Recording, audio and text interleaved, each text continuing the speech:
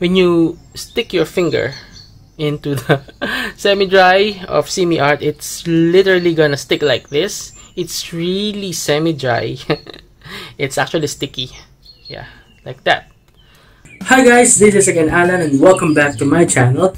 Today here in the Philippines, we are now on our 22nd week of the quarantine, and I'm praying that you guys are all safe and sound at home. Today we are going to be having again another watercolor review. This is one of the sets that we unboxed last week.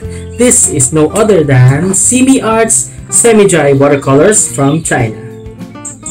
I got my set at Shopee Philippines, particularly at the SeamiArt PH account for 623 Philippine pesos or roughly $12.5 US. It's actually on sale right now, and the original price is 1,246 Philippine pesos or roughly $25 US. If you're interested, I'll be putting the link at the description box so you can directly access it. As of now, I haven't seen this set yet from any other small-scale store except at SeamiArt's page. But we all know that Chinese manufacturers make these very cheap supplies with no brands or labels at all and offer them for rebranding or repackaging. I have this strong feeling that this is a repackaged unit by SeamiArts, and I don't know, I just have that strong feeling. A few months ago, I went to Alibaba.com, which is an online wholesaling sort of a market for resellers, and I believe I saw this set with a different cover. And it was offered at a very low price for wholesaling, like you need to get 1,000, and it says there that they are offering repackaging, or if you want to personalize the brand name and cover, etc. So I believe, yeah, this is from there, but I'm not sure. I just have this strong feeling, and I think one clue is that they don't have any detailed information about their products, which is the same with the solid watercolors that we reviewed a few weeks ago. But anyway, I have any problems with that as long as the products perform well. So now let's check their packaging. The box is covered with this paper protection, and it says here semi-dry watercolor. It has a beautiful colorful artwork in front, and it says here 24 colors, no other information. At the back is where you'll find the brand name SeamiArt, and here's a color chart with no color names, and here are some notes. So here they're saying the solid watercolor is semi-dry. It offers a smooth consistency as well as extraordinary brilliance, luminosity, and longevity. It is suitable for both professional artists and abecedarians, so beginners. It offers saturated and colorful colors. You can use a palette to mix these colors as well. The color lumps are easy to be removed and replaced in their cases. So I'm wondering if they are selling individual pans. Anyway, solid watercolors also requires less setups compared to the tube watercolors. It is more convenient for the users to carry and paint outdoors. So here the color chart has no names, no light fastness or pigment information, but it says here luminosity and longevity. I believe for longevity that means the light fastness, maybe. So let's check the box. And for this, I'm using my palette knife because it is still covered in plastic.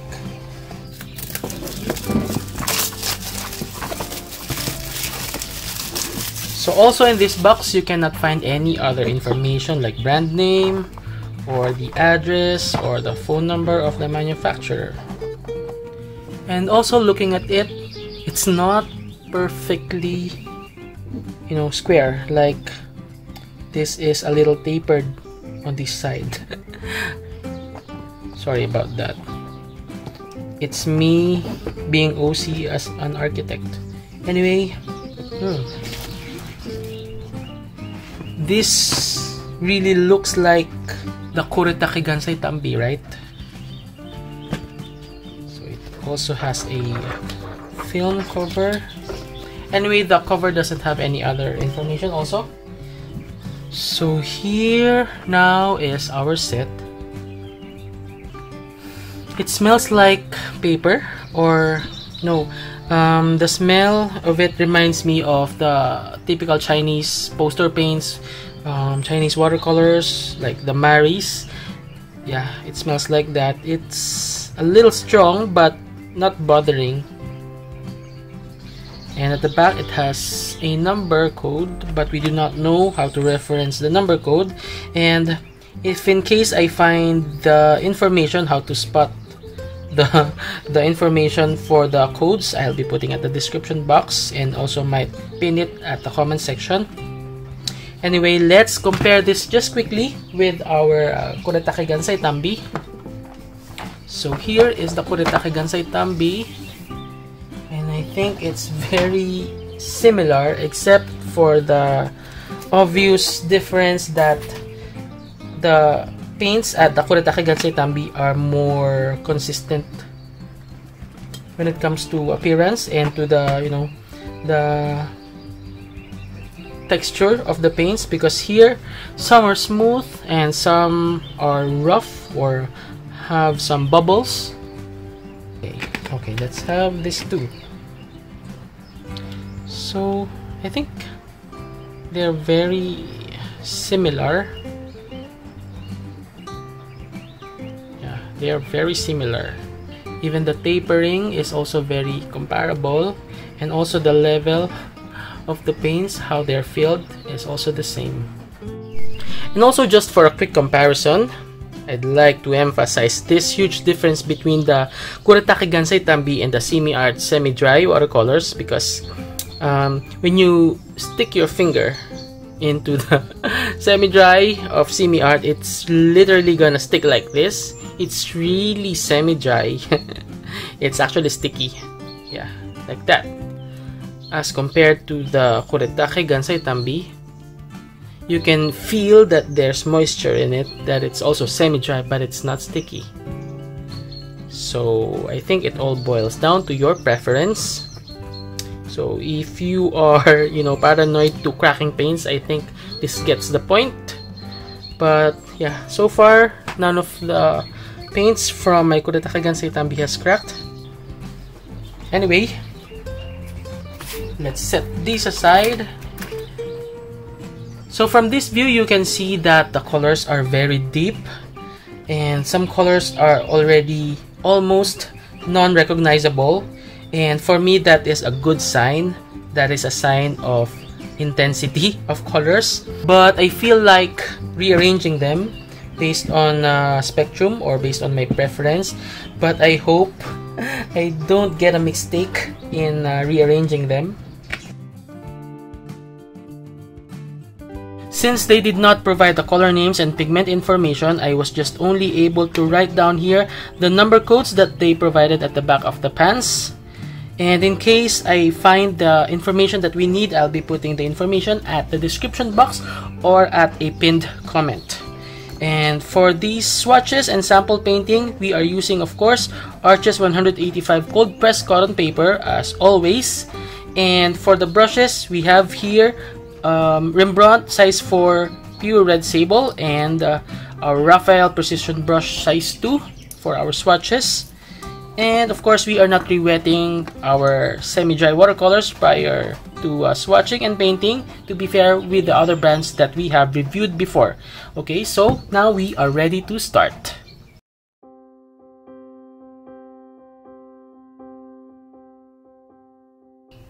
So obviously this is magenta, this is a rose color, and this is carmine. I think this next one is our mid red. This could be a permanent red, or no, it's, I think, naphthol red.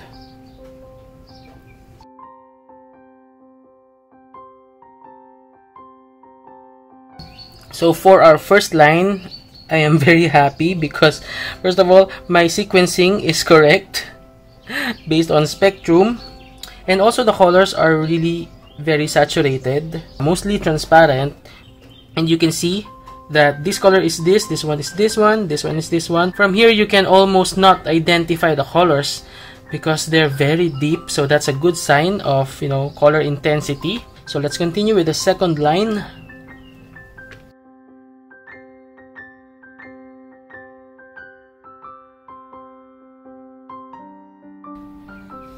So far, these four colors are more on the opaque side, but let's see if they stay the same after they dry. Wow, this is a very nice green, like a perylene green or PBK 31.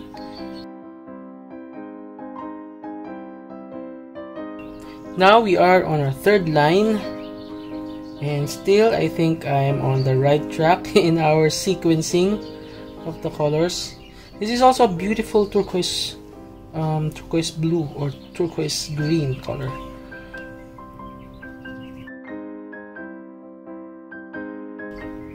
So I believe this is their Prussian blue, and of course this has to be phthalo blue. I think this is the most critical color for my review, the ultramarine, and yeah, it is ultramarine. So if this color shows granulation, this will almost eliminate my suspicion that this can be ink based rather than pigment based.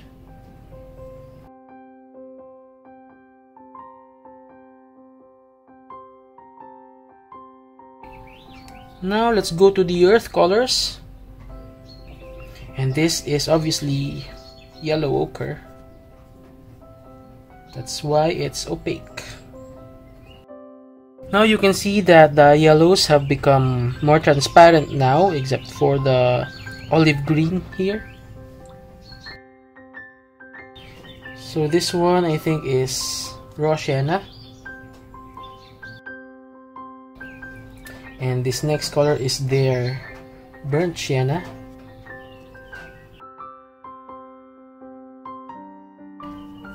This is, I think, it's not actually raw umber, but I believe raw umber is what they're trying to have here.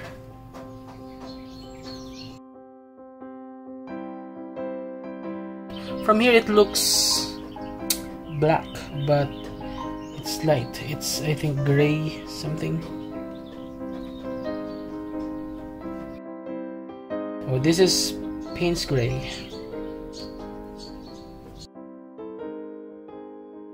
And lastly is this, yeah, black. You see the difference between these two? So now, while waiting for our swatches to dry, let's now proceed first to our sample painting. And for a sample painting, I've only chosen 6 colors, and the following colors are this one, the mid yellow. I've also chosen the dark green, the color red, number 17, also the phthalo green, the ultramarine, and this brown, which I believe is burnt sienna. So I think we can now start. And of course, we are gonna be speeding this up to save time. So if you have any questions, just comment it below and I'll be responding as soon as I can. So I think we're ready to start.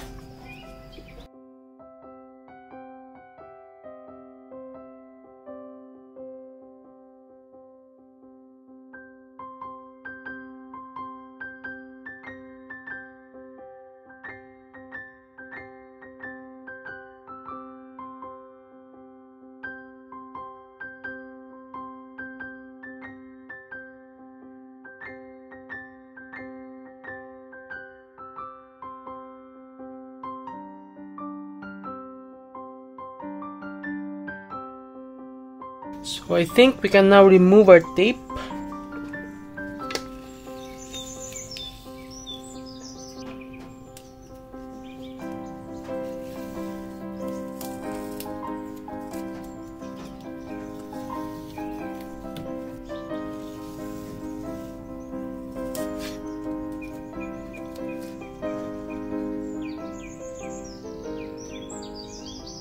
Now our sample painting and swatches are finally dry. We can now have a closer look. For the color selection, they have 3 reds, 3 oranges, 2 yellows, 4 greens, 3 blues, 2 violets, 4 earth colors, and 3 neutral colors. The color selection is not bad at all, but I have some notes. Okay, so for a 24 color set, I believe 2 oranges are already enough, especially if the two are very similar. So I think they can just leave one of these, or maybe this one, because this is closer to vermilion, which is a warm red. And instead of having these yellow orange, I think they should have included a golden yellow or a deep yellow or warm yellow to complement the light or the cool yellow here and the mid yellow here. And yellow is a primary color, so I was expecting more yellows than oranges. For the reds, I have no problem here. And for the green, green is very essential color generally, but I wish they had included here just one phthalo green. I think this will be enough, and have sap green instead of this one. For the blues, 3 blues is enough, but if they can include a turquoise light, that would be better. And the violets are cool. The earth colors are enough, but I feel that the earth colors of SeamiArt Semi-Dry are the weakest in their line. Especially this one. This is very light, and this one could have been deeper and more transparent. For the neutrals, I am very happy with this one. I think this is their Payne's Gray or Indigo, but I think this one is weird. It works well as a gray color, but you really need this one if you already have a black color in your line. So instead of this, I think they should have included a Van Dyke brown or an Indian red. I think that would be a very good addition to this. Now when it comes to the vibrancy of the colors, I think they are saturated, they're very vibrant, but not as vibrant as Superior. When it comes to the texture, I'm still debating with myself if the one I'm seeing here is granulation, because I am sensing that these paints generally are grainy. The grains are very fine, but those grains are not granulation, because granulation gives you patterns, you know, organic patterns. And yeah, I think it's very visible here in this violet color. It has granulation, but the ultramarine doesn't have granulation. But anyway, it's a beautiful ultramarine. The reason why I would love, or I would want to see granulation here is because that would, you know, eliminate somehow my suspicion that this can be ink-based, because of course we want pigment-based watercolors, not ink-based, because inks are cheaper and they will fade much easier as compared to pigments, of course, select pigments. When it comes to our experience using the colors, I was only able to use 6, but generally I am happy about the colors. And although yeah, they don't move really quickly, but not bad at all, especially this is a very cheap set. And they form these hard edges that are, for me, not a huge issue, because I can manage these edges. And of course, before you forget, the chalky test, because many of you are asking if the paint is chalky or not. So my ultimate test now is to rub a napkin against our swatches and sample painting, and if the paints, you know, smudge or mess the paper, or yeah, get into the napkin, that means it's chalky. But yeah, happily it's not in here, so I think they're good. And I think our paper is clean, so it's not chalky.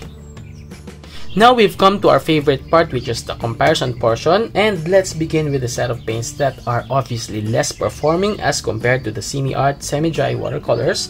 Let's begin with Dong A Creative, Giorgione Watercolor Cakes, Best Buy Watercolors, and the Simbalayan Watercolors. These 4 watercolor brands are unfortunately the weakest when it comes to the intensity and opacity, so they are always at the bottom 4.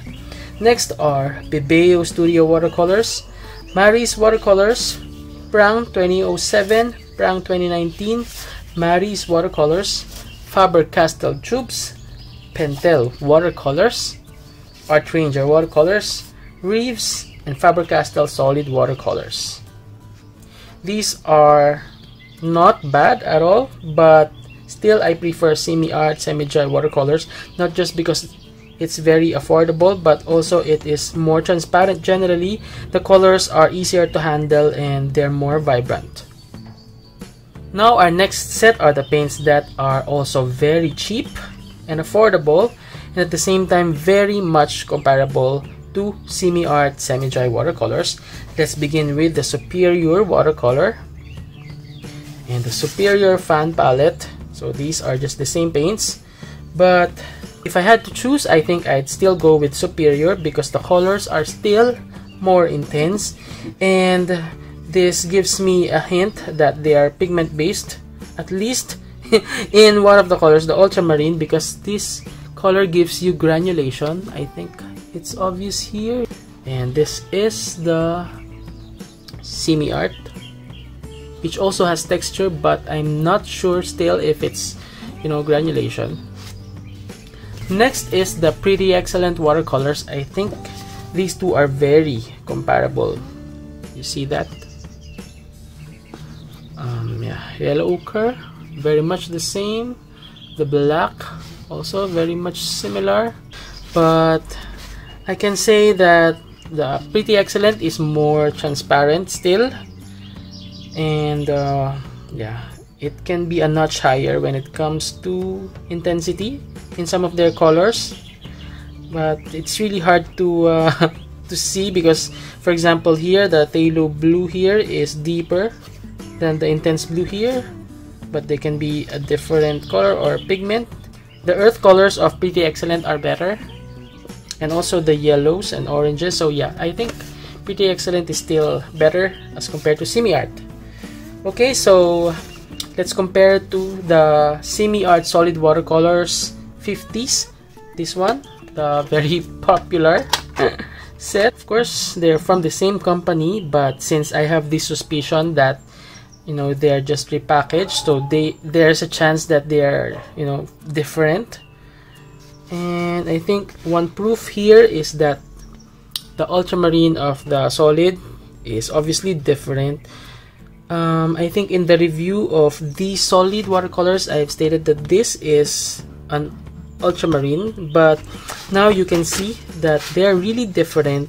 I think this is not pure ultramarine. I think they mixed something with this, and now it's obvious that yeah, this one is real ultramarine. This one can be a mix of phthalo blue and the ultramarine, or this can also be a phthalo blue red shade. I'm not sure. That's why I'm looking for the texture or granulation. It's hard to choose because the solids have stronger colors, but they're more opaque. SeamiArt has, you know, more transparent colors, but yeah, but lighter by a bit. But since they gave me a real ultramarine, I think I'm choosing the semi-dry of SeamiArt. Now let's proceed to some of these branded paints that are providing us more reliable information like light fastness code or pigment information. So I'm choosing these brands over the SeamiArt Semi-Dry Watercolors. Let's start with the Winsor & Newton China. Next we have Lucas Aquarel, who considers themselves as artist grade. And also we have Kokuyo Kamlin. They don't have pigment codes here, but the colors are obviously very deep and vibrant, and they also have the strong character in me, and of course the ultramarine is really good. Next is the Maris Masters Watercolors. Next we have Paul Rubens Watercolors, also from China. The Prima Marketing Tropicals Watercolors, and that is the same with the Mangyo Professional Watercolors. And these three brands that we are gonna be showing next are my top 3 student grade paints. Let's begin with the Sonnet Watercolors, same with the Winsor & Newton Cotman, and of course the Van Gogh 12+3 half pans and the new colors of Van Gogh. Now for comparison's sake, let's compare side by side our swatches and sample paintings of our artist grade paints. So obviously these are better as compared to SeamiArt. Let's begin with the Mijello Mission Gold Class 36 color set, the Winsor & Newton Professional Pans, Holbein Artist Watercolors in tubes, A. Gallo-Hani Watercolors, Holbein Botanical Art Watercolor Set, White Nights Watercolor Tubes, 24 colors, White Nights Watercolors Full Pans, Daniel Smith Extra Fine Watercolor Sticks,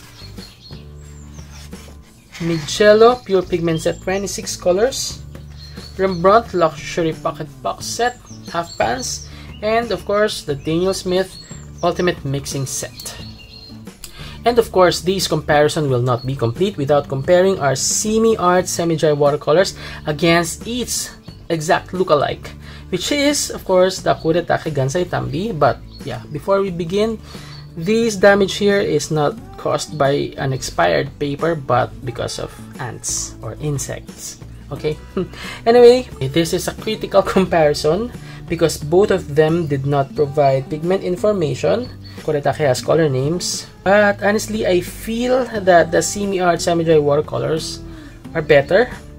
Why? Because the colors I think are more alive and they have a real ultramarine here, because this one is not ultramarine. The difference also when it comes to performance is huge. The SeamiArt Semi-Dry Watercolors are more moist and they're more easy to activate. The Kuretake Gansai Tambi are also easy to use, they're also easy to activate, but they're also thick, and that's because of course of its components, which includes glue. I think the Kuretake Gansai Tambi falls on a different or a special category because some artists say that it's not watercolor, but since we are comparing water-based paints, I think it can also be compared with the SeamiArt Semi-Dry Watercolors. And for this, yeah, I'm choosing SeamiArt Semi-Dry Watercolors. It's also cheaper. Each pan of the Kuretake Gansai Tambi costs 61 Philippine pesos or more than $1, and the SeamiArt Semi-Dry Watercolors cost only 25 Philippine pesos roughly, or 50 cents in US dollars. So now if you're gonna ask me would I recommend the SeamiArt Semi-Dry Watercolors, my answer is a definite yes. The performance of the semi-dry watercolors as compared to the other sets of the same price range is generally better. This set is very comparable to the popular Kuretake Gansai Tambi, but if I am to choose, I am still choosing the SeamiArt Semi-Dry because it's far cheaper and the colors are generally more saturated. And also I love the character of the color. It has this texture that is not granulation but quite unique in their line. And also I love the fact that they have here a real ultramarine, so that gives a huge point in my selection. The price of SeamiArt is very comparable to Superior, although the Superior watercolors are more vibrant. Still, the colors of SeamiArt is not far from that.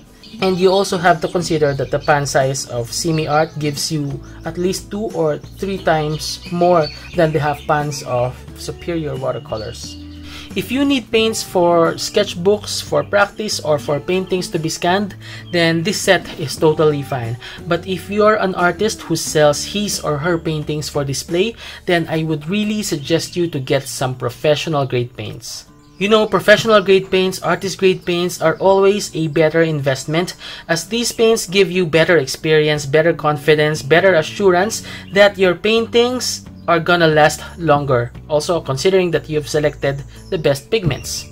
So, I believe we're done with the SeamiArt Semi-Dry Watercolors. And if you want me to review anything, you can put at the comment box your suggestions and even links. I'll be happy to check them out. And also, if you have any other questions or suggestions, comments, reactions, I love reading your comments and your opinions. Just put them all at the comment box. And if I have not responded to you yet, please understand that I am quite busy lately. And yeah, but rest assured, I'll be responding to each one of you very soon. Okay, so that's all for today. Again, thank you for watching and see you again next week.